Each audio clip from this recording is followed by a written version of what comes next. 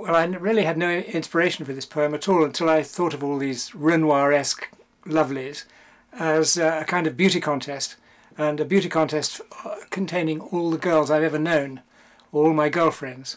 And then it occurred to me that they could be holding up their year, as in a conventional beauty contest, holding up their year and smiling attractively. And the poem, which is one I wrote about 40 years ago, originally had a last couple of lines, which was a very old one in a bed jacket, held up her hand to go to the lavatory. I decided to leave that out and just keep the attractive ones. Actaeon. I thought of all my girlfriends, gathered together on a stage, each of them holding up her year and smiling attractively.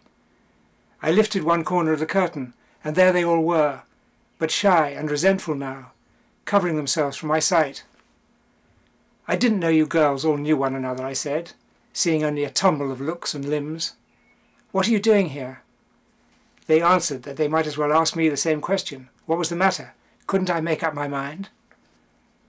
If I had stood my ground and said nothing, or claimed to be just passing through, I might have escaped their mockery. I might have been forgiven.